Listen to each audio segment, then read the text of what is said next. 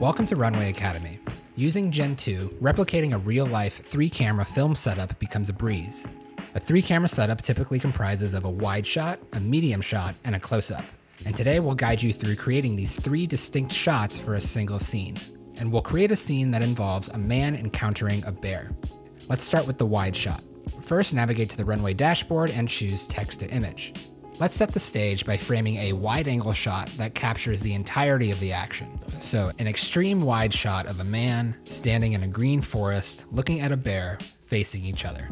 You can continue to specify the prompt further or adjust any advanced settings as desired, and for this, I'm going to go with the cinematic style preset.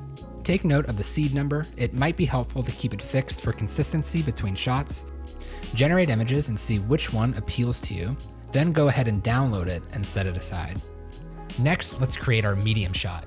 Using a similar prompt, let's shift the wording a little bit to create more of an over-the-shoulder perspective. So here I'll try a cinematic medium shot of a man blurry in the foreground, looking at a bear in the background in a forest.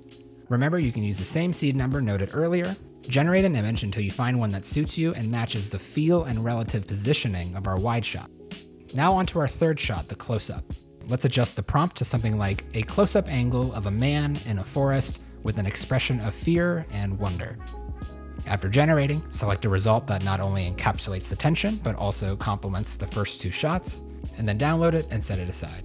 And with that, now we have a comprehensive 3-camera setup, a wide shot, a medium shot, and a close-up. Before progressing to Gen 2, remember you can fine-tune your images even further with other various Runway magic tools. For instance, if a shot feels too tight, consider using infinite image to adjust the space around your subject.